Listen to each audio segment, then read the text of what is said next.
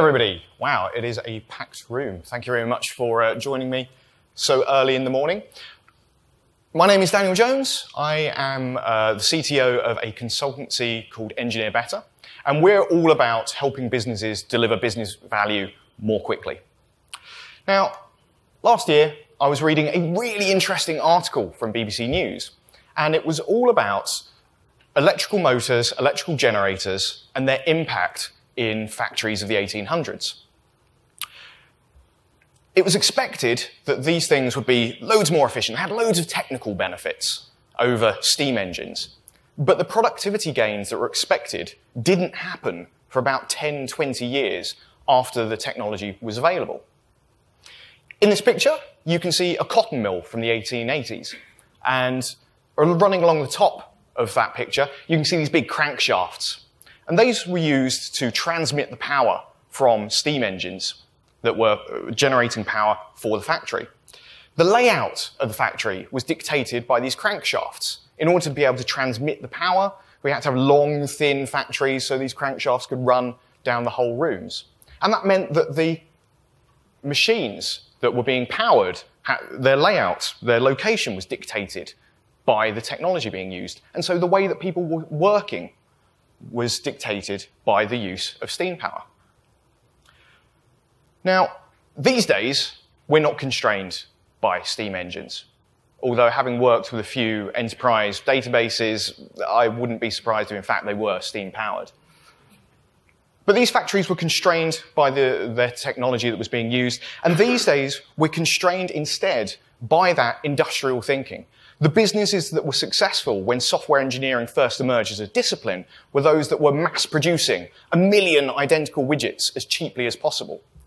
We don't need to write 1 million identical pieces of code. We need to be writing new and unique code every day as quickly as possible. So we're constrained by the old playbook. Today, I'm going to take you through some findings from cognitive psychology and neuroscience that explain why continuous delivery is better than this old management playbook, why it works better with the human brain and leads to better results. So you're probably familiar with something that looks a bit like this, an organization that's cut up into silos, specialist teams, all of whom are needed to deliver business value. They're all on the critical path. In situations like this, it often feels to the people in one silo like the people in other silos don't care about their problems. But why? They're all part of the same organization. They've all had the same HR induction. They've all got the same A1 poster of corporate values posted at the side of their desks.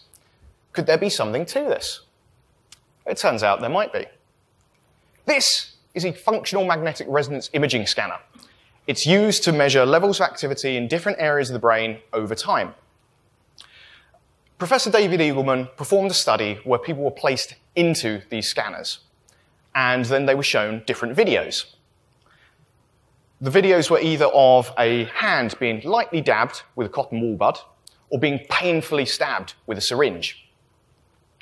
In this control group of subjects, baseline levels of activity in areas of the brain associated with feeling pain and with feeling empathy were measured. So empathy being your ability to put yourself in someone else's situation. So the control group, that gave us the baseline measurements.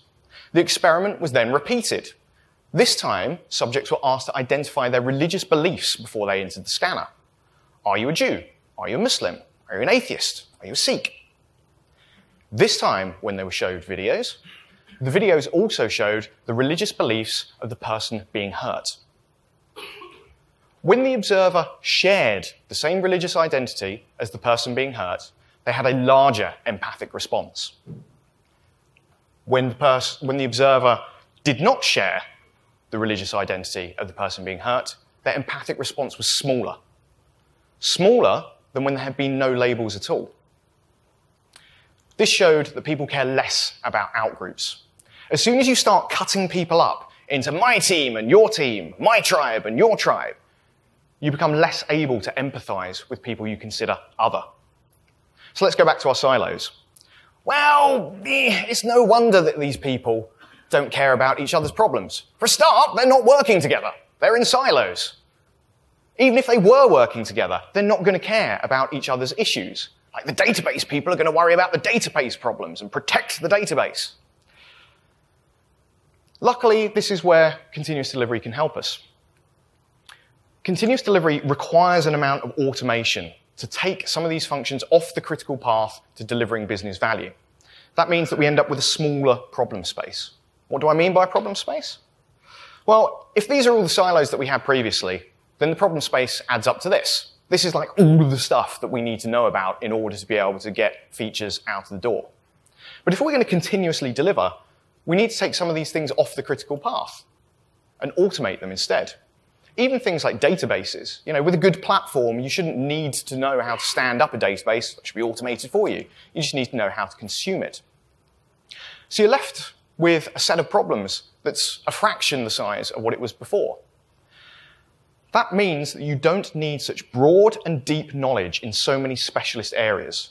Instead, you can focus your resources in one cross-functional product team who have a shared identity and share the same problems because they're all working on the same thing together. Turns out, if we co-locate the people in this product team, put them in the same physical location, we get other benefits too.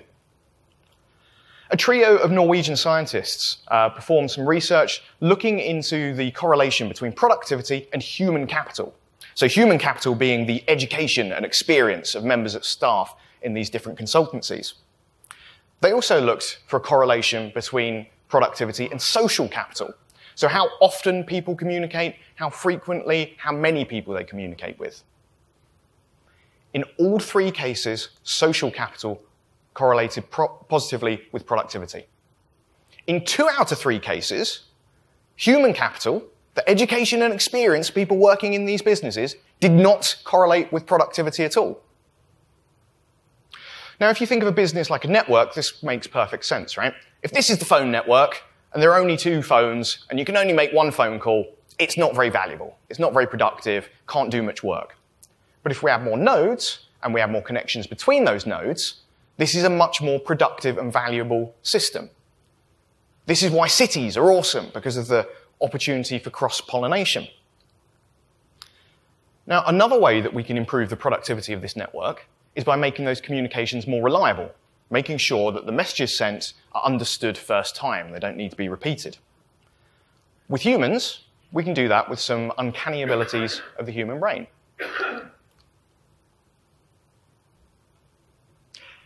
Now, trying to look out over the front, when you saw that, some of you may have raised your eyebrows just a touch. Some of you may have widened your eyes just a little bit in what's called a micro-expression. And if you did, it could have been because of things called mirror neurons, which are a brain cell which shows a particular type of behavior. They're not physically different, they're a brain cell that shows a particular type of behavior. They trigger when an action is performed and also when an action is perceived. Now, in humans, they're not proven to exist, right? There aren't many volunteers for the invasive brain surgery that would be required to prove their existence, but they have been demonstrated in apes. And instead, we talk about the mirror system in humans. And the mirror system gives rise to something called the mirror hypothesis. This is that. When you see somebody else's face, your mirror system fires, sending signals to your facial muscles, causing you to mimic their expression. And then through something called embodied cognition, physiological information is assimilated by the orbitofrontal cortex, and that helps tip your decision-making process. People that have this area of the brain damaged find it very hard to make what we would call gut decisions. So when you look at someone smiling, it's not just that you know as a semantic fact that, smiling humans are happy. You put yourself in the same physiological state, so you get an innate understanding of their state of mind. And there's some really cool evidence for this. A study was performed where a control group of subjects were asked to identify the emotions being expressed in photographs. The experiment was then repeated, and instead of the control group, this time the subjects were Botox users. Now, for those of you not into your cosmetic surgery, Botox is a lethal neurotoxin, which in teeny tiny doses is just enough to paralyze facial muscles, stop you from using them, to stop you getting wrinkles. On average, Botox users were less able to correctly identify emotions being expressed in photographs. Now, I'm not saying that Botox users are emotionally dead, narcissistic sociopaths. Definitely not saying that, and that's not what the research said either. Okay? But it suggested that the chain was broken, that their mirror system was firing, sending the signals to the facial muscles, which then weren't responding, depriving their brains of this physiological information, this physiological input. So if we put that together, human contact leads to empathy. If we can be face-to-face, we can understand each other's intent more easily. Empathy is the lubricant of sociability. It's easier to get along with people and communicate with them if you understand them in the first place, if you understand where they're coming from. And sociability is positively correlated with productivity. So you probably, we all know that narrowband communications suck, right? And that it's hard to understand people's intent in text messages. That's why we have emojis. As the father of a 9-year-old daughter, I really wish that we didn't have emojis. But unfortunately, we do. So every time that you send an instant message instead of picking up the phone, or you pick up the phone instead of having a video call or going to someone's desk, you're missing out on these abilities that we seem to have. So let's go back to our product team. Yay! They're all communicating face-to-face. They've got a shared identity, synchronous communication. Everything's happening very quickly. But in the old world, things didn't used to look like that. Communication was asynchronous, and it was slow. That meant that there was a high cost to coordination. If you wanted to get the test team's time, maybe it would take you 6 weeks to get 2 weeks of their time. There was a high transaction cost to organizing anything. And this has negative consequences. It meant that instead of doing one thing at a time, we'd bunch aspects of features together. We'd have teams working on a whole bunch of different stuff rather than one thing at a time because it costs so much to get their time in the first place. And in situations like this, stuff like load testing tends to appear at the end of the waterfall. And in situations like this, things like load testing near the end of the Gantt chart tend to fail. But why? We're doing waterfall. We've got an exhaustive requirements document. The business analyst spent a very long time looking into all the details. Didn't you read chapter 37 where it says that we should be able to sustain 1,000 requests a second? The reason these things fail when they tend to appear at the end of the Gantt chart could be down to something called the present bias. This is a well-observed psychological phenomenon, observed since the 50s, that shows that humans value things more highly when they're close to them, both in space and in time. This is why buy now, pay later sofas are still a thing. But as I said, that's well observed since the 50s, so it's not novel, not particularly exciting. What is new and novel is that recently it's been suggested that there is a biological underpinning for the present bias. Some rhesus monkeys were given a choice between a little bit of sugar water now or a slightly bigger bit of sugar water in a few seconds' time. And by varying the size of the drops of sugar water and the delay, scientists are able to map the preferences of these monkeys. Like, how much more sugar water does a monkey need to make it worth waiting 5 seconds for? So these preferences were mapped out. These lucky monkeys then had electrodes inserted into the intraparietal area of their brains, and the firing rates of specific neurons were observed. And these neurons seem to be encoding the value of these choices. So the faster they were popping, the more valuable the choice. The slower they were popping, the less valuable the choice. When the observed preferences of these monkeys and the firing rates of these neurons are plotted together, there's a near one-to-one mapping between the two of them.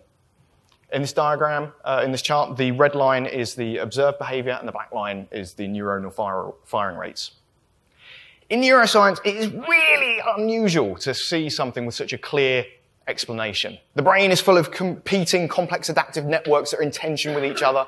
Figuring stuff out is really hard. This is a really unusual finding. If the present bias has a biological underpinning, it means it's unavoidable. We can't escape it.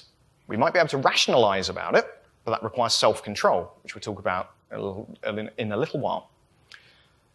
So if we can't get away from the present bias, can we exploit it instead? Let's have a look at our Gantt chart. Well, we already talked about continuous delivery requiring automation. A load of this stuff isn't on the critical path anymore. It's been automated away by the teams that used to be responsible for it. In this, we said we're going to have one product team. So we shouldn't be doing testing and development separately, certainly not in 2018. One would hope we're doing test-driven development. And when we've got one team, it doesn't make sense to be doing 3 things at once. We can work on one feature at a time. Teams with self-service who have the automation to continuously deliver can work on one thing at a time, and it becomes economical to do so. And that means that everything that's important about a feature is important now. Not in 3 months' time to another team that I don't know. It's important to me and my team now, today. That allows us to exploit the present bias rather than falling victim to it. Continuous delivery can also help us with technical debt in a couple of different ways. In 2013, Sendil Mullainathan and Eldar Shafir started looking into the psychological effects of knowing that you don't have enough of something that's important to you in your life. In an exemplary piece of research, they posed shoppers in a New Jersey mall a hypothetical question.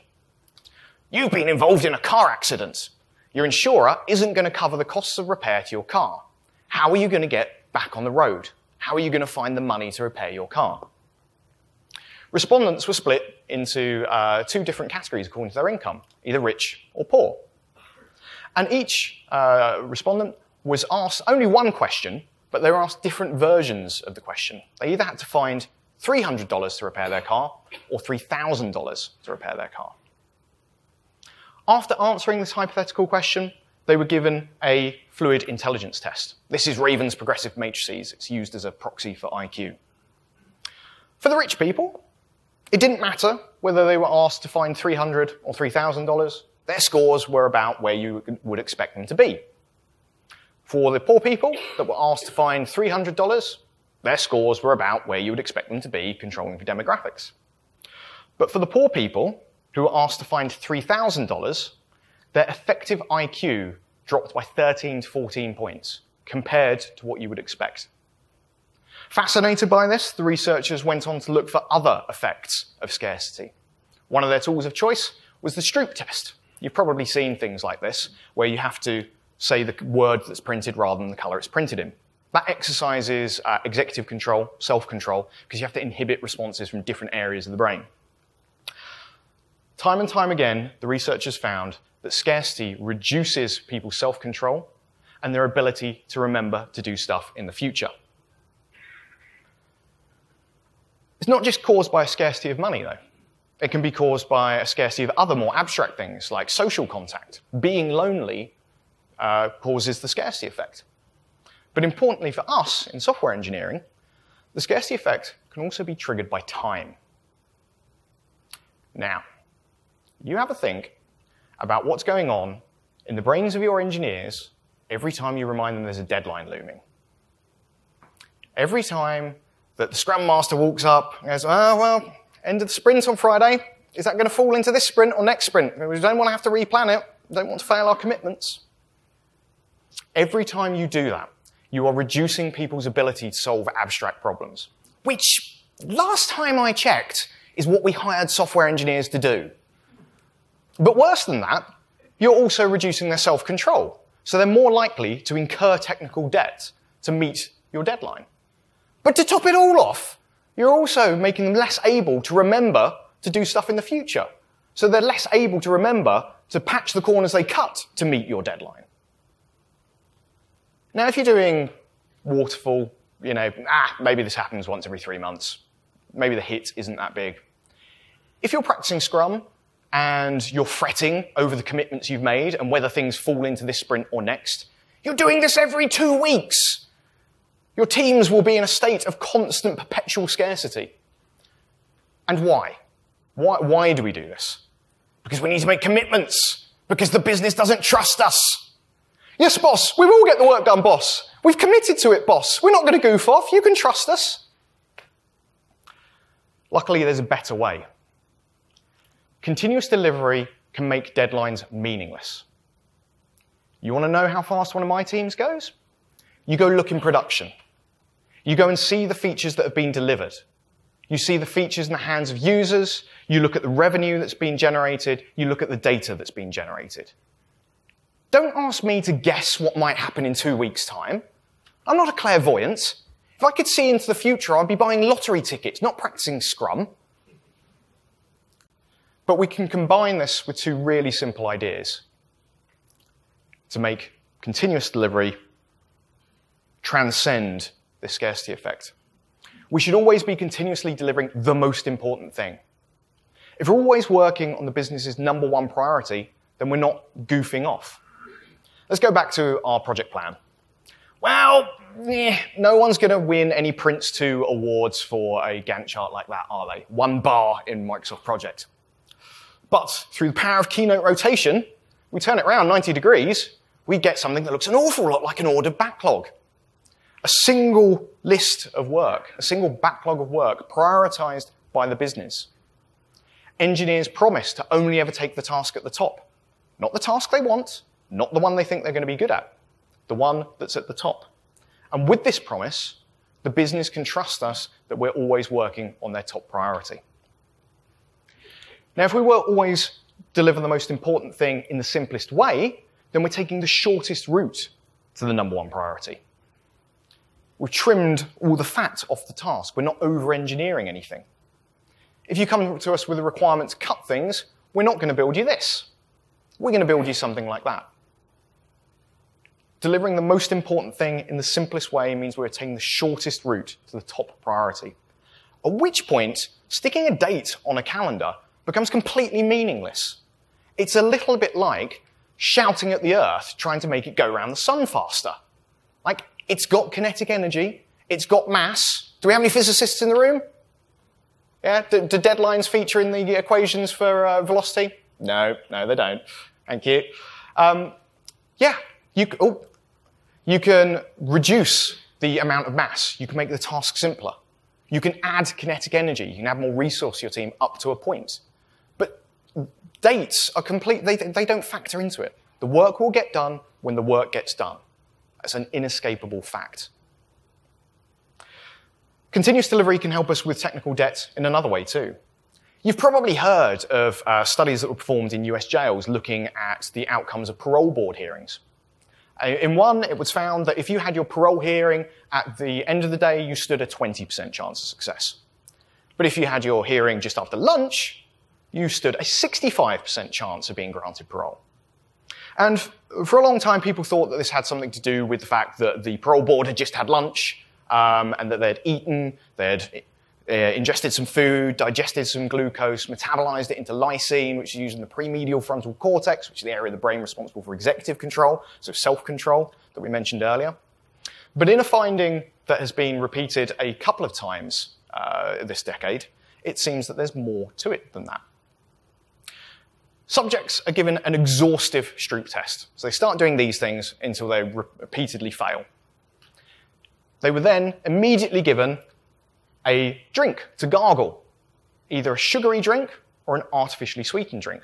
They're gargling it, spitting it out, and then straight away you have to squeeze a hand grip exerciser for as long and as hard as they can to demonstrate their willpower. So who did better? Sugary drink, artificially sweetened drink. Turns out the people that had the sugary drink could demonstrate more self-control afterwards, more willpower afterwards. But why?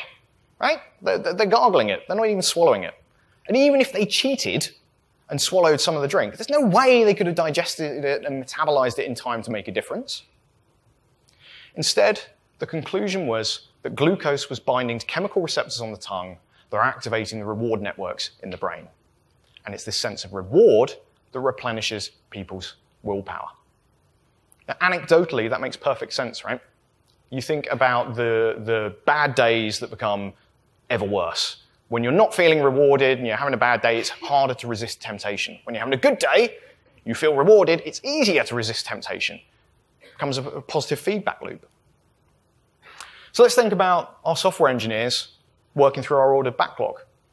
Well, instead of getting a sense of reward once every 3 months when they're working on something completely different, by the way, Rachel, our stuff went live. What stuff was that? When did we work on that? You know, Instead, with continuous delivery, we're seeing features go out the door every day. We're getting a constant trickle of rewards. Tests going green, features in the hands of users. This is going to improve our engineers' self-control, helping them to resist the urge or resist temptation of accruing technical debt.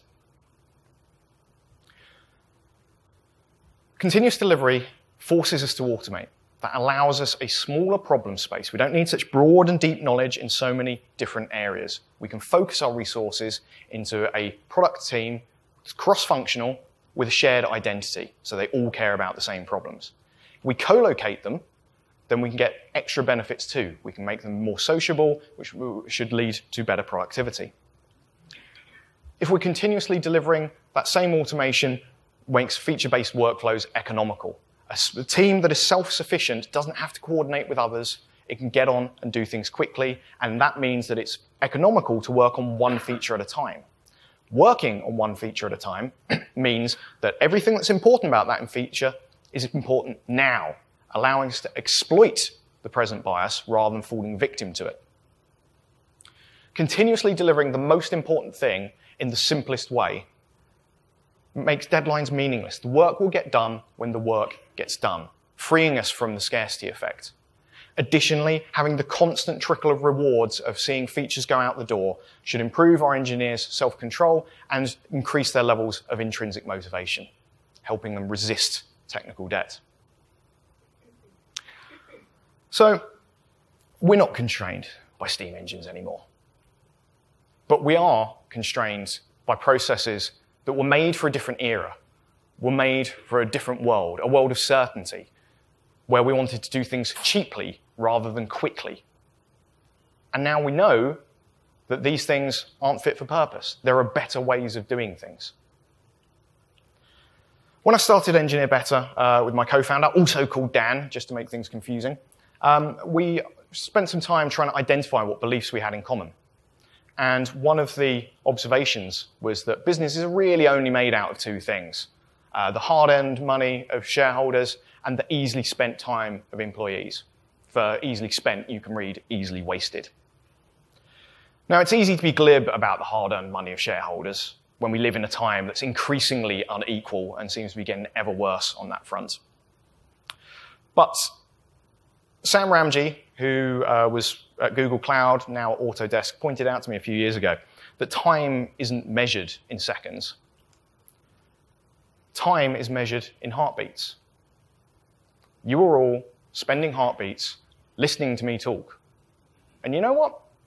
I really hope that you're not going to ask for a refund, because this is a non-refundable currency. You're not getting those heartbeats back. But we also know that time is equal to money. Therefore, money is equal to heartbeats as well. It doesn't make a difference whether you're wasting people's time with ridiculous processes that you know are slow and inefficient, stuck behind change control ticket queues, people twiddling their thumbs whilst they're waiting for a ticket to get bounced because they haven't filled in the form right, or whether you're wasting your employer's money, the company's money, on a process that you know isn't fit for purpose. You are wasting someone's time on the planet. That money came from somebody leaving their home in the morning, leaving their family at home, going out, earning a wage, saving the money up to give to their kids, to invest in a pension, to buy the stocks and shares for the enterprises that we know are doing daft things, following outdated practices. And I don't know about you, but I can't get up in the morning knowing that I'm contributing to that.